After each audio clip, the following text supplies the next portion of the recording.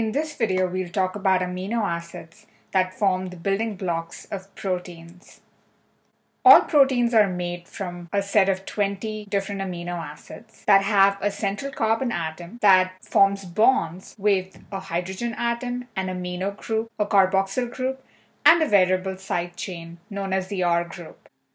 If you look at the non-ionized form of an amino acid, it has a central carbon atom attached to an amino group, a carboxyl group, and an R group, which is also known as the side chain of the amino acid. If you look at the ionized form of an amino acid, the nitrogen atom on the amino group gains a proton, gaining a positive charge, whereas the carboxyl group loses a proton, gaining a net negative charge.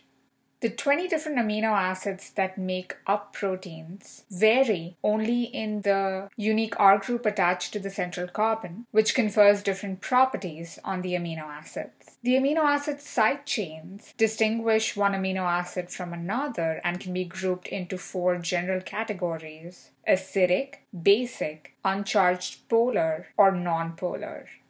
Acidic and basic side chains tend to be hydrophilic, whereas the nonpolar side chains tend to be hydrophobic. When determining the type of amino acid from its structural formula, you can ask 3 questions. Does the side chain have a negative charge? If so, it has lost a proton and must be acidic. Second, does the side chain have a positive charge? If that's the case, it has taken on a proton and must be basic. And third, if the side chain is uncharged, does it have an oxygen atom? If it does have an oxygen atom, the highly electronegative oxygen will pull electron towards itself, resulting in a polar covalent bond. Therefore, the amino acid is uncharged polar. If the answer to all of these 3 questions is no, then you're looking at a nonpolar amino acid. This image shows the different categories of amino acids, starting from amino acids that have nonpolar side chains, for example, alanine, which has primarily carbons and hydrogens in its side chain, and phenylalanine, that has a benzene ring, which also tends to be hydrophobic, as part of its side chain. Then you've got the polar side chains, for example, threonine, which has an oxygen atom that can draw electrons toward itself, thus conferring polarity on this amino acid. Next, you have the electrically charged side chains, which can either be acidic or basic.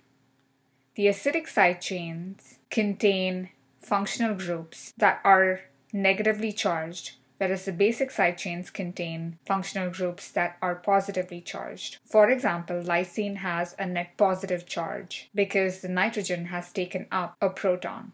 Amino acids are individual units called monomers that can link together or polymerize to form higher order structures known as polymers. In this image, monomers are being added to a growing polymer through a polymerization reaction. Polymerization of monomers requires energy. This reaction is known as a condensation or dehydration reaction. A water molecule is released when 2 monomers combine together through a condensation reaction. Hydrolysis is the reverse reaction which breaks down polymers into their component monomeric units. This reaction takes place by adding a water molecule across a bond between 2 monomers. Panel A shows a graphic representation of a condensation reaction. When adding a monomer to a growing polymeric chain, the hydroxyl of the monomer combines with the hydrogen at the end of the growing polymer to release a water molecule, leading to the addition of the monomeric unit to the growing polymeric chain. Panel B shows the process of hydrolysis, where monomeric units are removed by the addition of a water molecule across the bond between 2 monomers. Subsequently, the monomeric unit is released.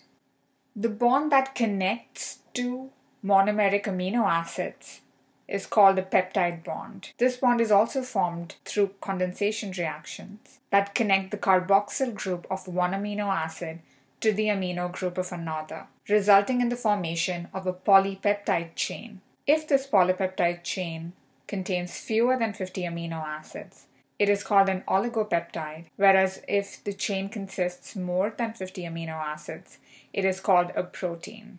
This image shows a peptide chain that consists of individual amino acids joined together through peptide bonds, with the side chains of each amino acid protruding out of this backbone.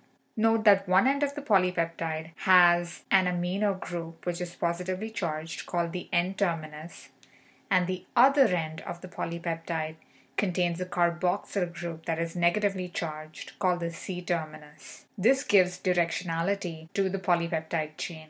To recap condensation reactions, let's look at this clip of amino acids joining together to form a polypeptide chain. On arrival of a second amino acid, the hydroxyl group on the first amino acid detaches and combines with the hydrogen atom on the amino group of the second amino acid to form water. The carbon and nitrogen combine to form a peptide bond. This process repeats on addition of another amino acid. The three key characteristics of polypeptide chains are that the side chains can interact with each other or water. Remember that only polar side chains are chemically active. The second characteristic is directionality. As I mentioned earlier, the polypeptide chain starts at the N-terminus and ends at the C-terminus. And the third key characteristic is flexibility, where the single bonds on either side of the peptide bond can rotate. This makes the polypeptide structure flexible.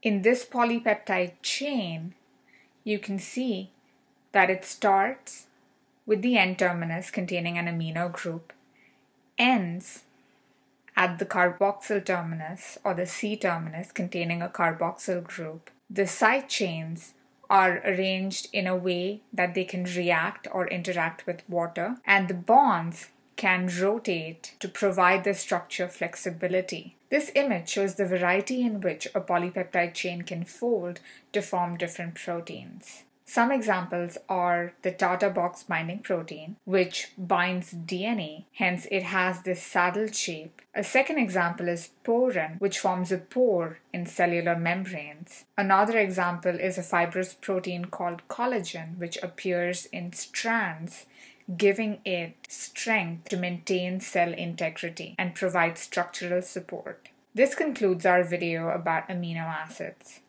After going through this section, you should be able to answer the questions listed on this slide. Thank you.